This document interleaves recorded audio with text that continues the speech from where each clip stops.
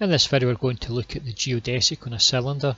So the geodesic means the shortest distance between 2 points on a cylindrical surface. So I've drawn out the cylinder here and you can see it's got a Z axis, an X and a Y axis. Now we need 3 coordinates in order to give a point on the surface of this cylinder.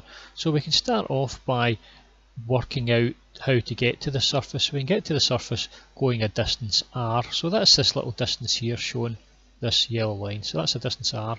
Now we can also work out where we are on the cylinder by how far round we've gone. So we can work out how far round we've gone by this angle theta.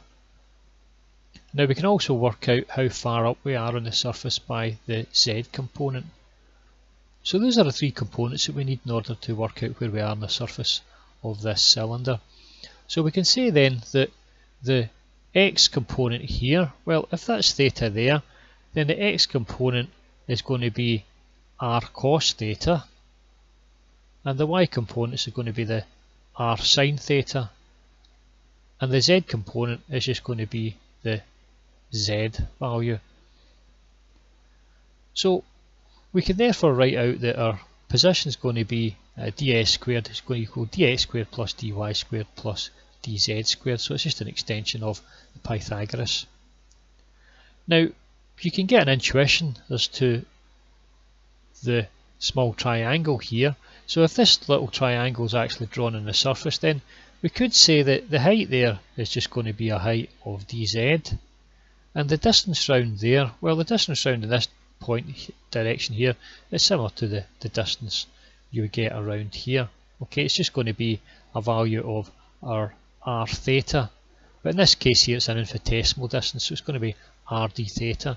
So we could say at the very end that our ds squared is going to be equal to our dz squared plus r squared d theta squared.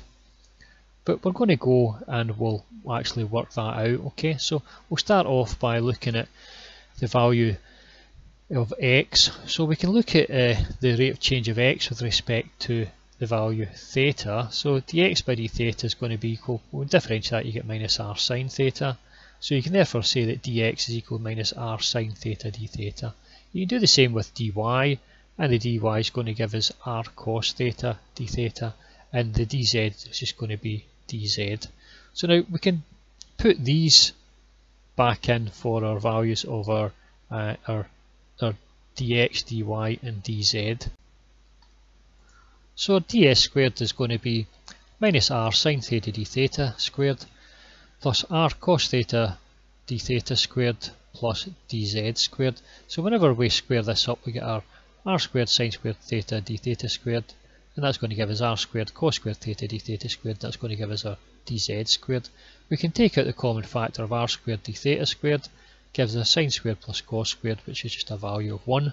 So that's going to give us a r squared d theta squared plus dz squared, and that's exactly what we had seen, and that was the same little triangle that we had seen. So the intuition that we had in the previous page is correct, and that's how we derive it. So we're now in the position to choose which value to divide by here. So we're going to divide throughout by d theta squared. So we'll get our ds squared by d theta squared equals r squared plus dz squared by d theta squared. We can then take the value of our d theta squared up, and then we can take the square root. We take the square root, we left for r squared plus z derivative squared to the power of a half times d theta. And we can see here that we've got a functional here, and it's got an independent variable that's going to be theta, and you can see that the only term here that is going to be a factor or a function of theta is this value of z derivative. So we're going to have a function of z derivative here. So it means that we can simplify the Euler-Lagrange by simply writing it partial f by partial z derivative equals a constant. So then we just have to go and differentiate our function up here with respect to z derivative. So we're going to differentiate our r squared plus z derivative squared to the power of a half. So that's going to give us a half r squared plus z derivative squared to the minus a half times 2 z derivative equals a constant. So let's continue with this on the next page. So continuing from the last page, we have z derivative upon r squared plus z derivative squared to the power of a half equals c. We can therefore take this up over here, so that's going to give us z derivative equals c, r squared plus z derivative squared to the power of a half. We can get rid of the power of a half by squaring both sides, which is going to give us this here. We can then multiply out by the value of c, and then we can take the value of c squared z derivative squared over to the other side, and that's what I've done here. We can take out the common factor this side of our z derivative squared. That gives us 1 minus c squared equals c squared r squared.